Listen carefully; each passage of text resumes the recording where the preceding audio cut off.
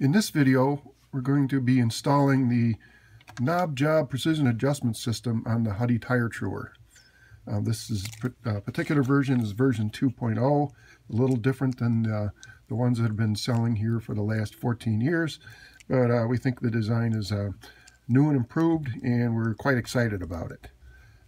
First off, the instructions in the manual, we talk about some things that you need, and the first thing you need is a clean tire truer. If you have a brand new tire truer, congratulations. You can probably skip this step, but if you've been using your tire truer for a while, this step is very important. You must have this thing clean in this area. Get a brush, get a vacuum cleaner, get compressed air, blow it out, brush it off, wipe it clean, do whatever you can to get this area as spotless as you possibly can. The first thing we're going to do now after the cleaning is we're going to remove some of the items that are in the way to do this installation.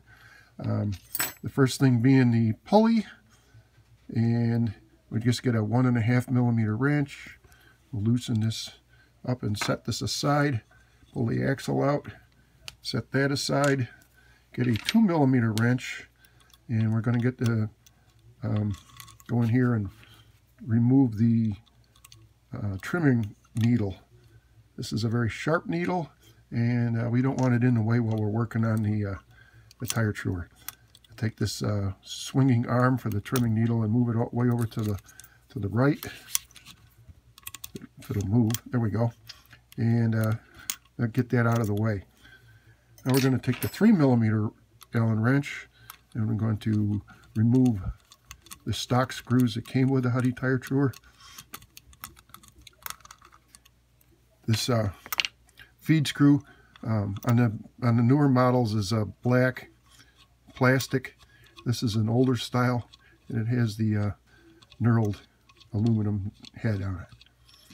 So you can remove this. Now, what we have to do is we have to clean this area around here very well, and then also this area in the back. You can see that there's some oil residue and whatnot back there. We have to make sure that gets cleaned off really well. So to clean, one of the things that I recommend using is a brake cleaner, something that'll dissolve oils and not leave a residue.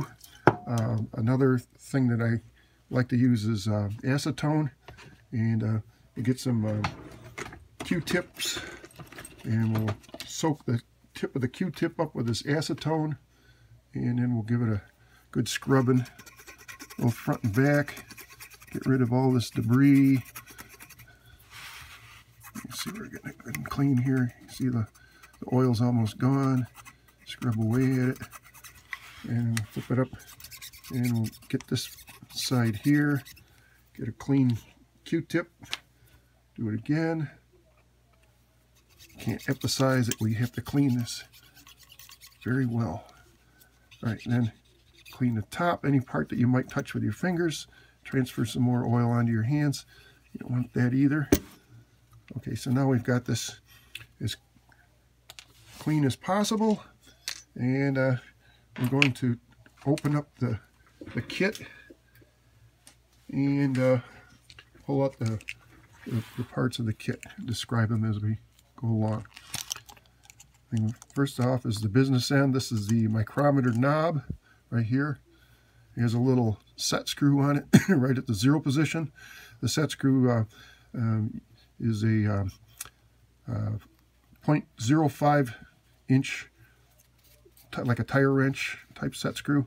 It's a plastic nut. This is the new design. And then this is the short screw that's used to make the micrometer type adjustment. And on the other side we have the feed screw, and this feed screw has a little zinc plated steel nut and a little indicator window, and then we have the feed screw itself. Notice that the feed screw is significantly longer than the short screw. If you have a dragster kit, one of the dragster kits, instead of having the red knob on it, you'll have a yellow knob. And the instructions for either one of them are identical. So don't have to worry about this not being for the dragster kit. It'll work. So what we do from this point on is we're going to take this little indicator window and we're going to center the opening of the indicator window there around this hole right here. And then we're going to align the edge of the indicator window right along that edge there. And it's a little tricky to do on camera, as the camera is kind of in between where I'm sitting in the tire truer, but we're going to give it a shot anyway. I'm going to peel this off. These things stick because they get a little static built up when they get peeled off. Here comes the other half. Using a good sharp needle pair of tweezers, I'll grab the window by the little 1/4-inch tab, and then we're going to hold it right there. Use your finger as a guide and send it right around that opening. Okay, push it down with your finger and then scrub it with your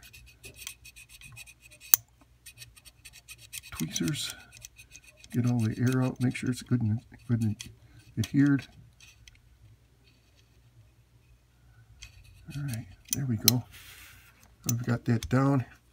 We're going to take a 3mm Allen wrench and we're going to install the short screw.